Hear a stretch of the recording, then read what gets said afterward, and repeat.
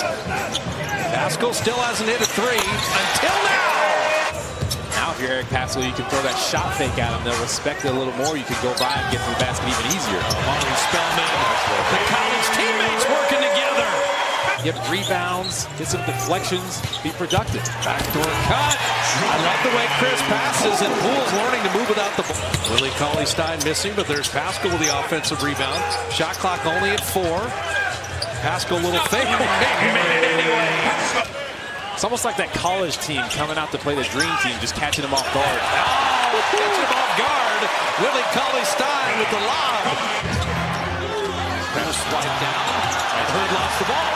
It's incredible defense. Push ahead to Burks on Hazonia. Took the contact, laid it in. Spin it. So this is what happened to Jordan and why you might be a little upset. Hood kind of took it. Burks, a seam on the shot blocker. Put it in! Draw the foul! Can they find and ride an offensive player here? Is it Paschall's night? His three. Good! A new career high! A floater is short. Paschall rebound!